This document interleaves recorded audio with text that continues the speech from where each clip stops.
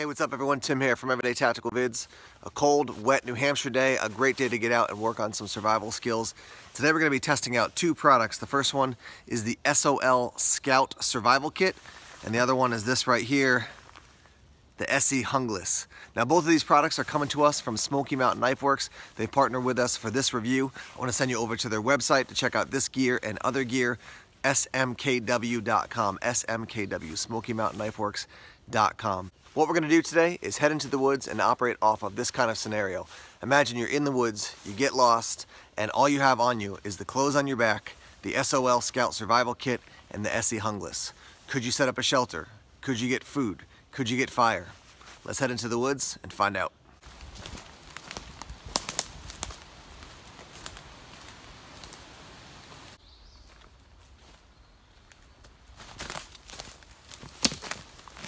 As I'm headed deeper into the woods here, one of the first things I'll say to you is that this weather I'm in right now is perfect hypothermia weather. So people think, well, it's springtime, you know, it's 50 degrees, it's probably gonna warm up today, but it's raining, it's been raining, it's cold, it's damp, and this is perfect weather to get hypothermia. So you get a little bit wet, you get a little bit sweaty, a breeze comes through, and then you get lost in the woods, and you were planning on just hiking out at the end of the day. All of a sudden now you got to bed down for the night or something like that. Bad situation. In a survival scenario like this, one of the first things you want to do is think about shelter. So it's not raining right now, but it could rain at any minute. So you can see behind me there's a small grove of hemlocks, and I'd be hanging out there because if I can't put up a shelter quickly, at least I've got some cover from the rain that's coming in. So once I've got at least a little sense of where I'm going to build a shelter or some cover for the moment, I'm going to start assessing the gear that I have. So what I want to do now is actually look at what's in the survival kit as well as take a look at the Jungles. So let's readjust the camera so we can see what resources we actually have on us right now. Let's start off and talk about the Jungles here. Over a 16-inch profile from end to end. Your blade is a little bit less than 10.5 inches. It is 1095 for your steel, so you got to be aware of that in relation to moisture and rust and things like that. But again, in a survival scenario, your goal is to stay alive and to get out. So I'm not overly worried about rust and moisture from one day in this scenario that we're operating in. I will tell you that at 0.188 inches thick, it's a nice thickness to be manageable, but also thick enough to do some aggressive chopping. So I look forward to using this in today's scenario. The other thing I want to point out here is this pouch down at the bottom. This is also a pouch from Smoky Mountain Knife Works. This is an ESEE pouch. It's actually made for some of the smaller knives, not the Jungles, but I attached it using the 2 bolts and then some paracord. And now I've got basically all the items from that SOL kit inside here other than the Mylar blanket. So it won't fit that. I might be able to kind of, you know, cram it in if I had to, and I took the tin out that's included with the ESEE kit. But I like the idea of having everything right there on my sheath in that system. If I could get the Mylar blanket in here, even better. But right now I'm happy with the fact that I could fit pretty much all the gear from that kit in here and then just put that Mylar blanket in my back pocket. All right, so you've got the Jungles here, you got your Kydex sheath, you do have ballistic nylon that it's attached to, and so this thing just rides nicely. The whole kit, the whole setup, pretty low profile, even though it's a larger blade. It's not like it's sticking out 15 inches or something like that. Rides nice and smooth along my leg. All right, let's actually open up the SOL kit that I've put into the ESEE pouch and see what we have there. As I mentioned, the Mylar blanket doesn't fit into the tin or into the pouch over there on the sheath, but you can see that all the items fit nicely into this little Altoid sized tin that they have included, that ESEE's included with the pouch. So that being said, we've got our Mylar blanket. We're going to open this up and see. I'm trying to figure out if there's 2 of them in here or just one. We'll actually see that in a minute. We do have, take this out, do have a fire starting option. These are the quick tinders, and then this little item creates sparks here. Let's see if we can show you. Now, I gotta be honest, I was a little bit skeptical when I said this is my fire starting mechanism with this. It looks like we have included a fire steel on the side here at first, but when you feel it, you're like, oh no, that's rubber just to hold on to this thing. So yeah, for me, a fire steel in a scenario when I'm out in the woods is probably gonna be my favorite option or my best option, but this is what came with it, so we're gonna see how that works. You do have this whistle, and I'm gonna actually give a test to that right now so you can hear what it sounds like, so prepare your ears. Nice high-pitched whistle, definitely going to get somebody's attention. We got some duct tape here, so you can use this for medical purposes or a ton of other uses. Do have a small, oops, dropped that there, small compass. That's going to be good for travel. We do have a reflective mirror, which in a day like today is not going to do a ton of good, but good to have this to, you know, if you had to check something, you know, maybe over your shoulder a little bit, maybe a cut that you had, not totally on your back, but kind of maybe on your side. Certainly could use that, obviously, for signaling. And then they have the fishing kit here, which says hooks, lines, sinkers, and swivels. And we'll see if we can actually catch a fish or two today with this kit. I did leave the instructions in here. These are damp already, but they are paper, and so this could actually help get a fire started. So that's everything in the kit. Let's actually open up the Mylar, whatever it is, bag or baby sack, and we'll actually test and see what this looks like, how big it is. So I found a pretty good area to set up camp. I'm gonna actually back up now from the camera, and we're gonna see how much of a resource we have in this SOL. I don't know if it's 1 or 2 Mylar blankets, but let's find out.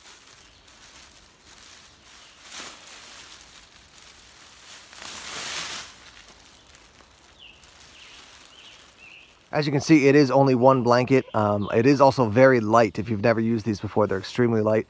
So be careful when you're opening them and using them. And also, I mean, you can just see we had a slight breeze in that corner, already blew over. Now, the nice thing about this, 96 inches by 60 inches, so it's quite large. It's made to fit 2 people.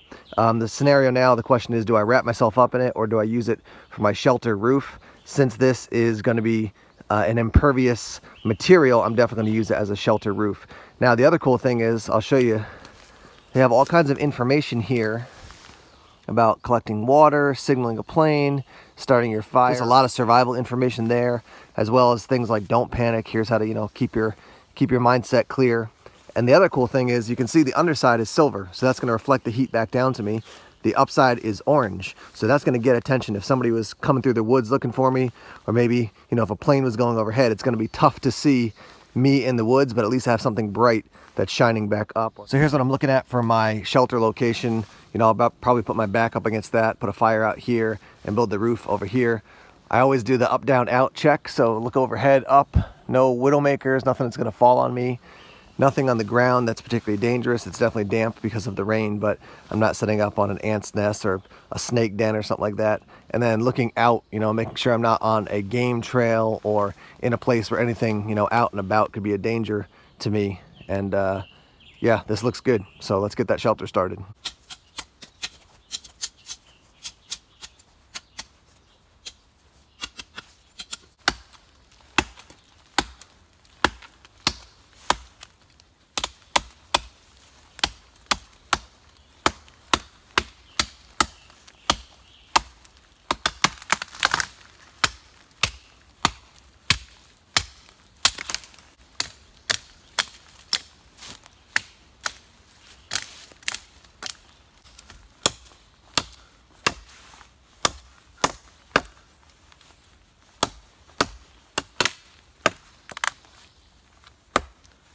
So I've got this kind of Y stick here, got my horizontal beam.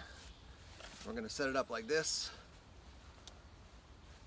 And I'm not going to put a ton of extra weight on this, so, you know, I'll put probably 3 supports or 2 supports and then put that Mylar blanket on the top. So that should be good enough. Good strong support beam. This will stay in place. Let's get a couple more of these.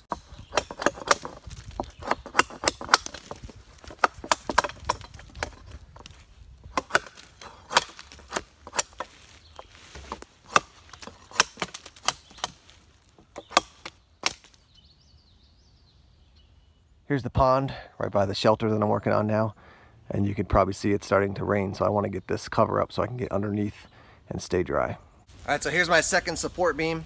I was thinking of maybe doing 3 in a tripod, but the rain is actually starting, so instead what I'm going to do is just rig this up like this. I could put some support beams across if I need to, but right now I'm going to get that cover up so I can get underneath because the rain is starting to fall.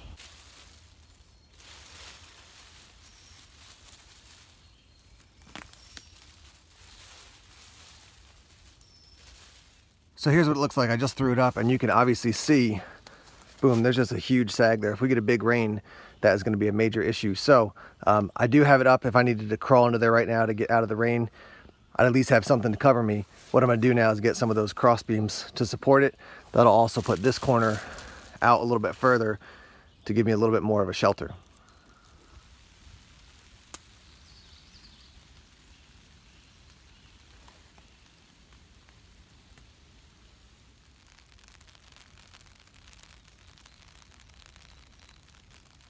I am in my shelter and just in time. I'm gonna be quiet here just to see if you can actually hear the rain falling down on top there. You probably can on camera. I can definitely hear it. It's pretty loud. But yeah, so now we're in a scenario where at least I have shelter. I don't have fire. I don't have food. I haven't collected water. But imagine in this scenario, I'm stuck here.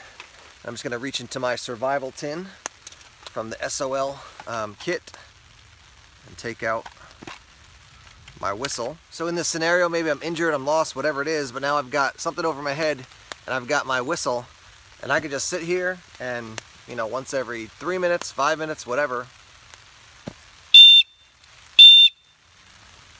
And I don't want to do an SOS signal because I don't want somebody to actually come in and, you know, think I'm hurt or something, but just whistle every once in a while.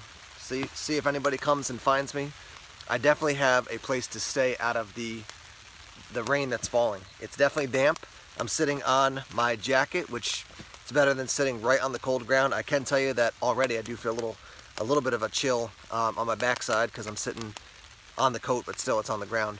But this is worlds apart of just standing out there in the cold rain or trying to hunker down under a hemlock tree. So we're gonna hang out here for a little bit, see if the rain will die down. If it does, we can go out, and the next stage for me would be building a fire, and we'll see if we can get one of those Tinder Quick started with that little spark creating device from the SOL Scout.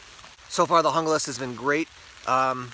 It reminds me of some larger, this is more of a chopper than just like a straight up knife, but it's extremely manageable, and that's a term I like to use when it comes to a large knife. Some knives are just really, you know, the blade is so heavy, you've got great chopping power, but as far as managing it, it's kind of hard to handle.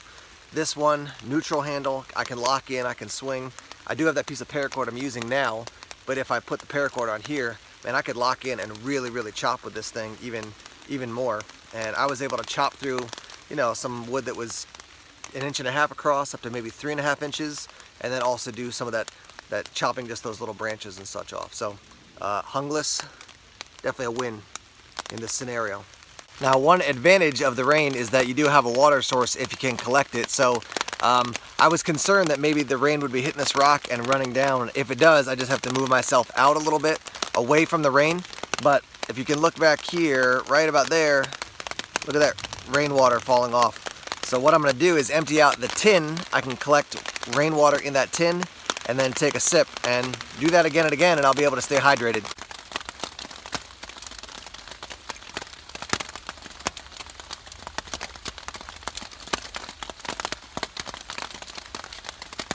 So here's that water, and yeah, I mean, it's not a ton, but do this 5 or 10 times and you've had a cup of water, and that's gonna help you stay hydrated. Bottoms up.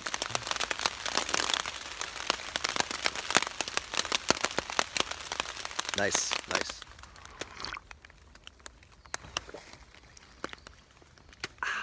It's good.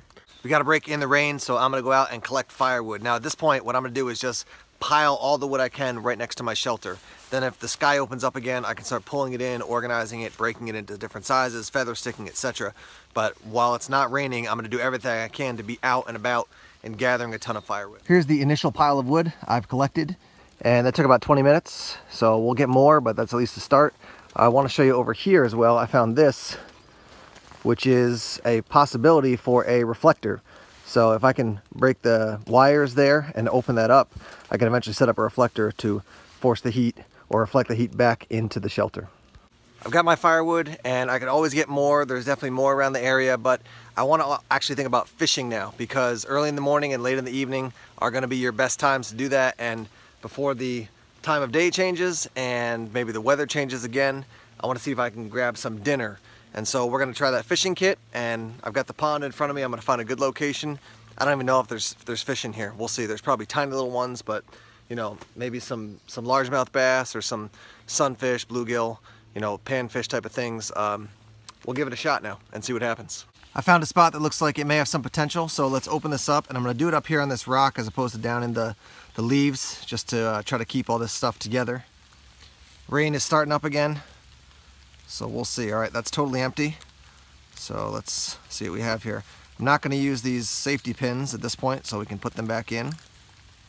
There's another safety pin and another safety pin. So we got 4 safety pins. I do have a needle. We'll put that back in as well. And looks like here's our kit. So we've got some swivels, some hooks, and some weights. I'm just going to take the line and take out 1 hook. So that's it, just a hook in my line. I think that's all I need right now. Let me get a long, slender sapling or something like that to build my fishing pole out of. All right, we've definitely got some rain coming here. I just want to show you one technique. Some people like to, wrap their line around a smooth log or like a water bottle and then throw it out and retrieve it. I just prefer to get a long stick and to swing my line out, drop it in the water, and then slowly pull it back in. One thing I want to recommend is when you have your line all coiled up like this, let it out nice and slowly so you don't tangle it. So I'm just going to kind of walk gently back and slowly back and unravel it so I don't get knots in it and in turn, lose a section because it gets all knotted up. Plus that's just a hassle. Mentally it's frustrating, so just take your time as you unravel this so you don't have any issues. So here's what we've got. 2 small wood grubs, and I did see a very small fish in one of the tributaries between the 2 ponds. So we're gonna take half of that big guy, put him on the hook, and see what we can do.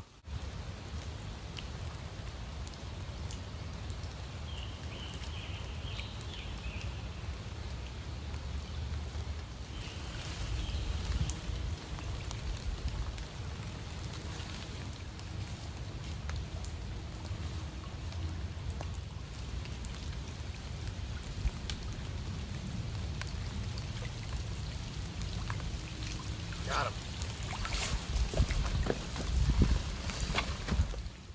So obviously this guy is tiny, but this guy is meat. So I could basically just gut him, cook him, and eat him whole. I could use him as bait. I just don't want him to flip out here. I'm gonna toss this guy back in because I don't need to eat him today. I'm not in a real life survival scenario. So we'll put him back in and let him grow up a bit more. I could have kept on fishing for a little bit more and maybe caught a couple more small fish, but I want to go through some more items in the SOL survival kit and also use the ESEE Jungles a little bit more. I did manage to get one of those metal pieces opened up, and now I've got a reflector. Got to be careful in the process. I nicked my finger and was bleeding a little bit, but I did use the duct tape to cover that up. So when I eventually get home, I'll clean that out much better, but at least I've got something to deal with it in the moment.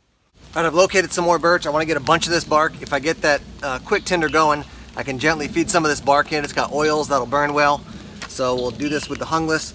You can also maybe see a little bit of my kindling baby. I put some of those very small pieces of kindling I found up my shirt to use my body heat to actually dry it out. So it's between this green layer and this black layer. Hopefully that'll dry it out a little bit.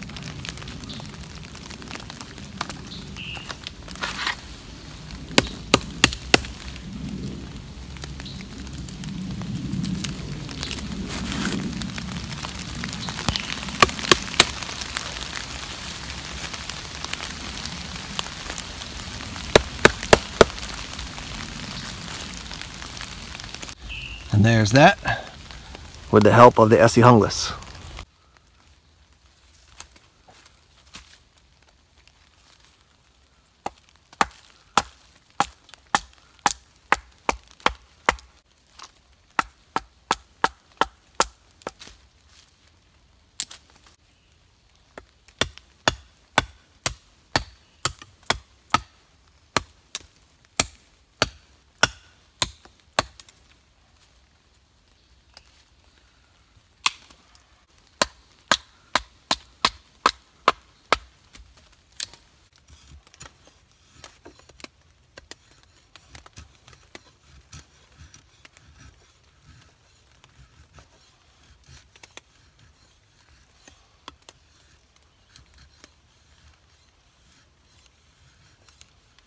So yeah, I'm definitely getting some nice feathers there. And I'm not going to try to burn this as a feather stick, but now I've got some nice curls I can take off and feed into the fire as it gets going. Here's a quick look around the shelter. That's some of the wood I was drying out over there. Got some wood that I've batoned, some small sticks, some small strips of birch bark, a big pile of birch bark, and then over here we've got our pile of wood. Here's our reflector, and I actually got another piece of metal to get the fire up off the ground, and we're going to give it a shot now. Here's your quick tinder all fluffed up, and there's the little sparking device, and we're going to put this on top of that, actually on top of a piece of wood first, just since that's extremely wet right now. I've actually got the other half of the quick tinder right there, so you know, if that starts to fizzle out or it just burns out and I don't get the fire going quickly enough, I haven't used the whole thing.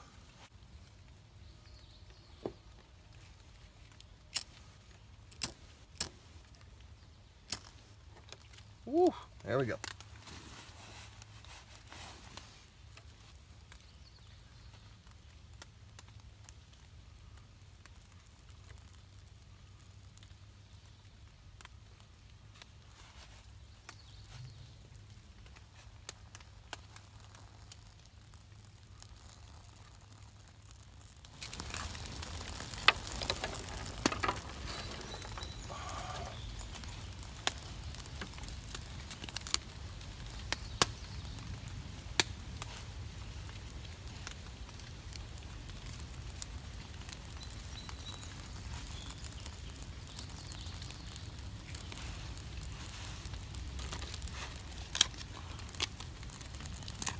Everything is so wet, it's amazing.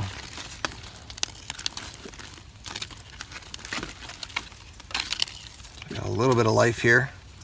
See if it lasts. And it looks like it's out. Yep. All right.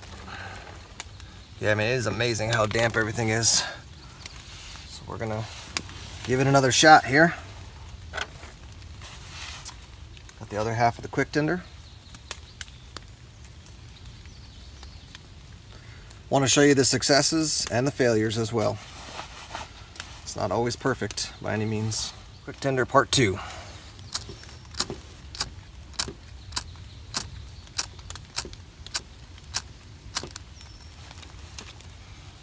All right, birch bark.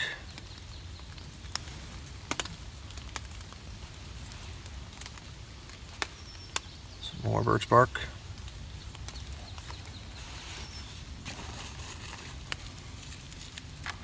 Maybe some of the shavings, we'll see if they go up at all.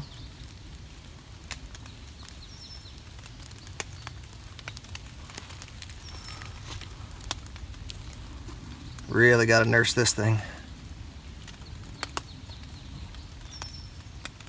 It's trying.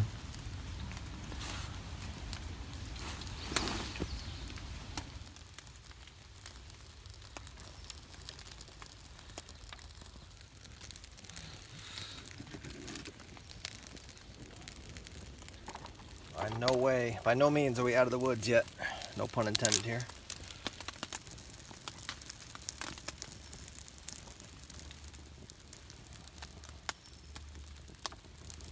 All right, I think we got a solid base here that we can work with. Still raining.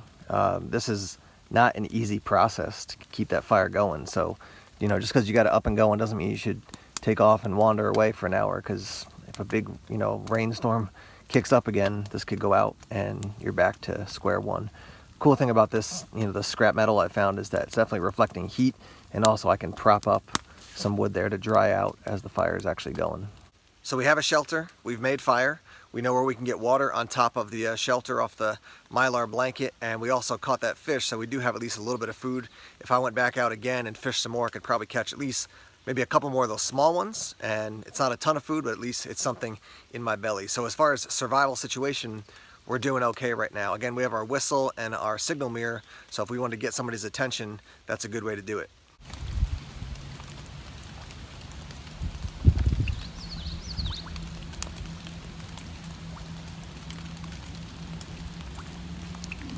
As I wrap up our survival scenario now and head back home into everyday life, I first want to talk to you about the items we use. First up, the ESEE Jungles. Again, all these products came to us from Smoky Mountain Knife Works. This is going to run you $153.95 over on their website.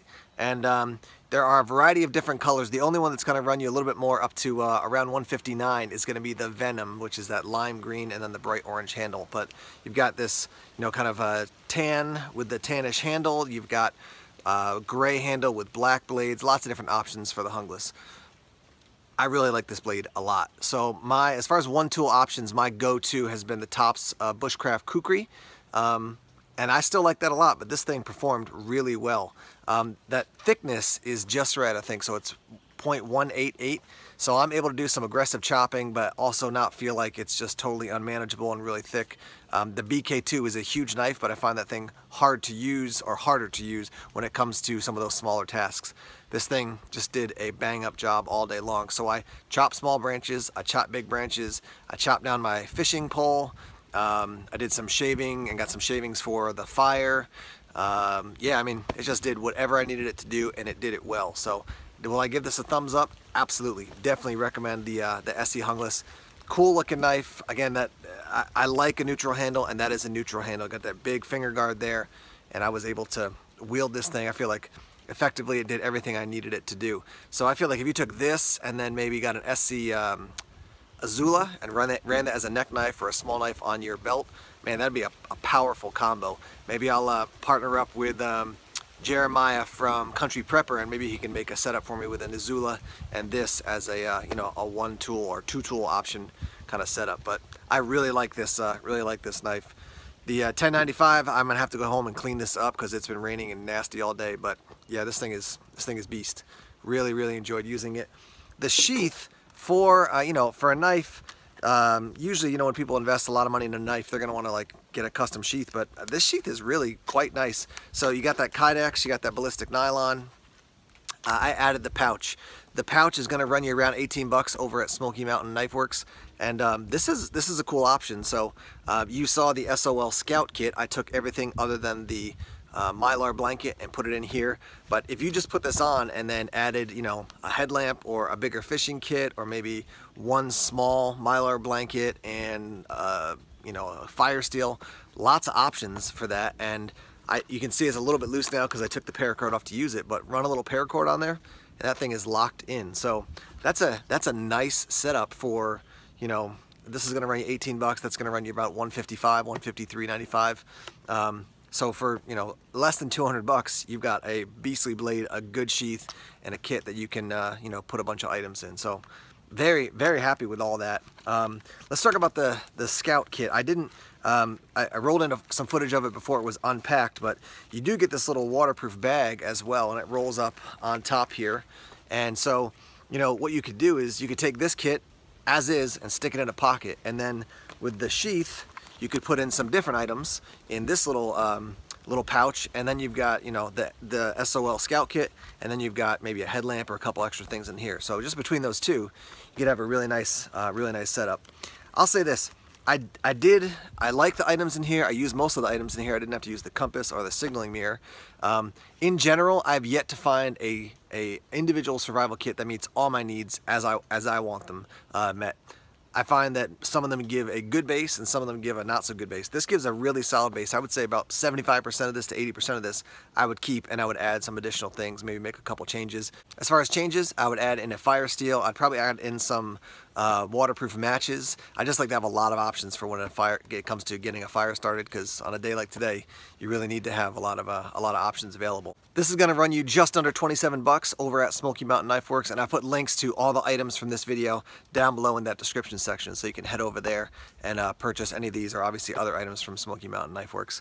But between this and the Jungles and the little pouch, that's a nice setup. I mean, you saw I was able to do shelter, fire, food, and water as well. I would like to see a little bit more duct tape in here. The little center is kind of a plastic rod they put in to wrap the duct tape around. Took up more space than I think it needed to, but give me a little extra duct tape, upgrade the fishing kit a little bit here, and throw in a fire steel, and I think you've got a nice setup for your as a basic kit for survival when you get out in the woods. Just a few quick thoughts as we wrap up here. First, I want to say thanks again to Smoky Mountain Knife Works. Their website, smkw.com. Head over there and check it out. Their tagline is "If it cuts, we carry it." So they've got a lot of options over there. I've got a review of a Victorinox knife from them, and I was looking around their website at their Victorinox knives, and it just goes on and on and on. So they have just a massive array of knives and other gear as well. They carry tactical gear and some backpacks and obviously survival kits, things like that. So definitely check them out. Second thing I want to mention is you saw my failure at the fire and then second try it worked. So get out there and work on your skills. You know, you're going to think I did it once, I'm good, but yeah, you just got to keep practicing. On a day like today, a bow drill, no chance. I cannot imagine getting a bow drill started. Really, everything that I touched was wet in some way. So, you know, if you're like, well, I'll just do a bow drill, nah, you probably want to have a lighter with you, fire steel, something else, so you've got a better chance to effect rescue or to get that fire going, to get warm, cook food, purify water, whatever it is. So definitely want to encourage you, get out there and work on those skills. Alright guys, thanks as always for checking out our videos. We have a couple more videos right here lined up for you, so you can check those out. If you haven't subscribed to Everyday Tactical Vids on YouTube, please do so now. Just click that little red subscribe button, and then also click the bell so you'll get notifications when new videos come out. We are all over the social media world, so check us out on Facebook, Twitter, Instagram, and Tumblr as well. More videos coming soon. Take care.